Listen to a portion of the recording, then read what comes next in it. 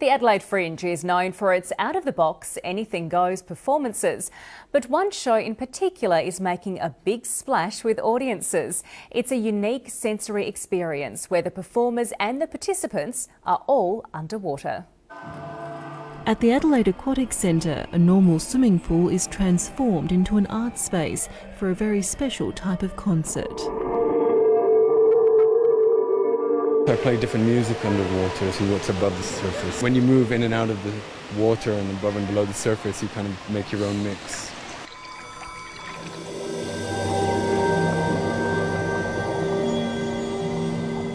Wet Sounds began in the UK 10 years ago and has since toured parts of Europe before making its South Australian debut this week. Below the surface, it's a very intimate space. So suddenly, although you're in a public space, you're completely on your own and you hear the music inside your head. So it's a very kind of room-like experience for a lot of people.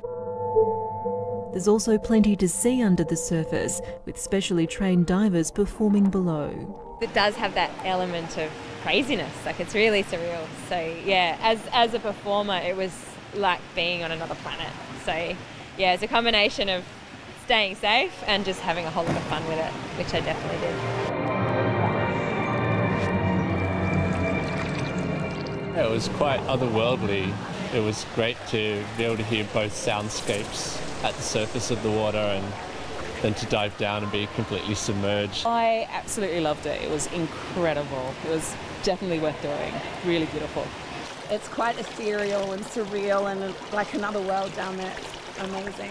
The man behind Wet Sounds also runs a charity to provide sessions for children with special needs. We've noticed like really enhanced in well-being and improved movement and stretching and interest and showing attention, so that's really positive. The show is gaining followers around the world as more people take a plunge into the arts. Candice Prosser, ABC News, Adelaide.